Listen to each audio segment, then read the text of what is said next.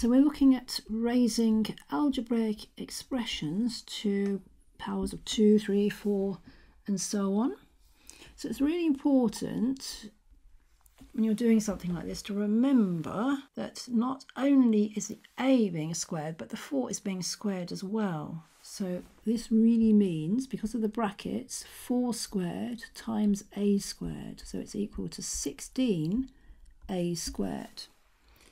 And we could have a negative inside the bracket, so we could have that sort of thing. So negative 5d squared. So again, we could write this out more laboriously like this. And the important thing here to remember is that a negative times a negative is a positive.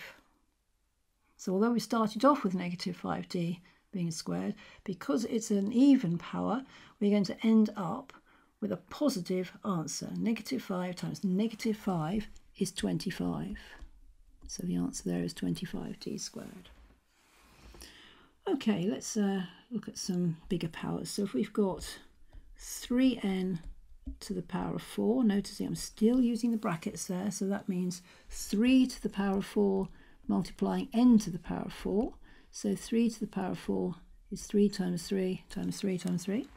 Or 9 squared even, so 81 n to the 4. And now let's have a negative, but this time we're going to have an odd power. So negative 2p to the power of 5. So we have got negative 2 to the power of 5 and p to the power of 5. So this time there are an odd number of negatives. So it's still going to be a negative answer, because a negative times a negative is a positive. So we've got 2 pairs of negatives that cancel each other out, but we've got 1 left over, haven't we? So we've got minus, and then 2 to the power of 5 is 32.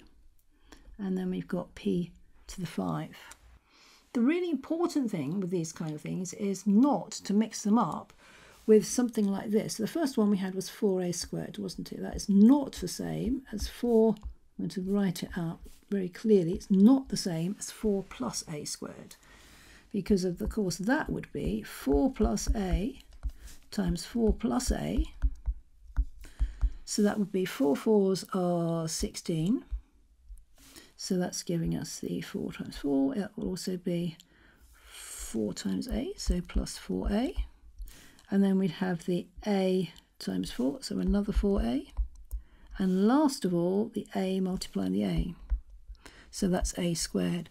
So comparing it with the first line of this page, where we had 4a all squared, giving us 16a squared, we have here got a 16 and an a squared, but they're not attached to each other, they're not multiplying each other. And we also have 4a and 4a. So this turns out to be 16 plus 8a plus a squared.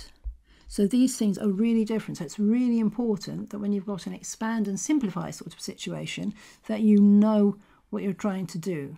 So 4 plus a all squared is not the same as 4a all squared.